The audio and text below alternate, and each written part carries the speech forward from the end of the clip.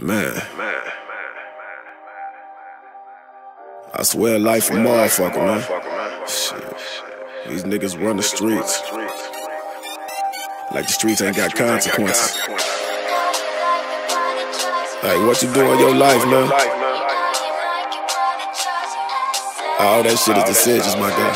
You feel me? I swear.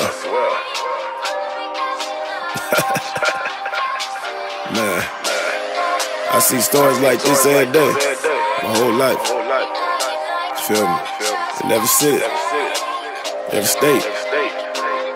Somebody out there living life that shit ain't gonna come back on now.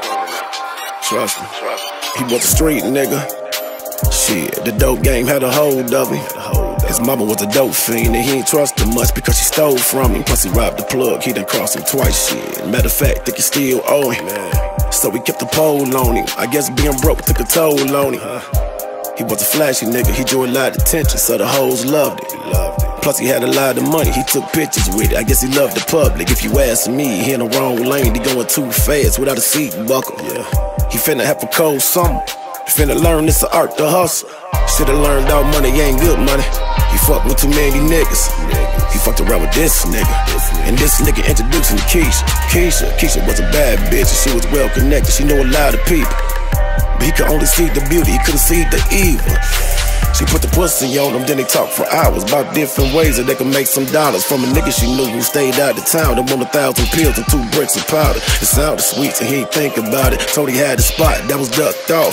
Told her to meet him in a couple hours. Where he kept his money, that's where he kept the salt. When Keisha showed up, she ain't smiling. He's sitting there with the bag on him. He's staring at it, noticed something wrong. By the time you know it, she up the mag on him. She blew a kiss and then she pulled the trigger. Remember that plug he owed?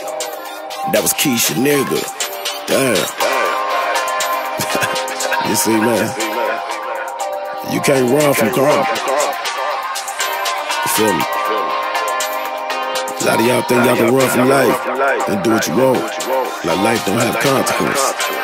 Daddy hustled, so from him he learned. But he got murdered, now he in the urn. Had to get it out the mud with the worms. Started on the block, he played the curb. Far street smarts, he was a nerd. But no bronze, he never came in third. But had a bad bitch like say the word. I turn this bitch into the purge. And he started off at 18. Next week will be his 23rd. Only 5 years in the game, but his come up was well deserved. Went from hypes hand to hand he served. Went from Reggie Loud Grams to Birds. Came from nothing so he liked to splurge. Kept his diamonds dancing like them furs. But one night he got too popped. Said he'd take a few shots, then got to feeling like Tupac.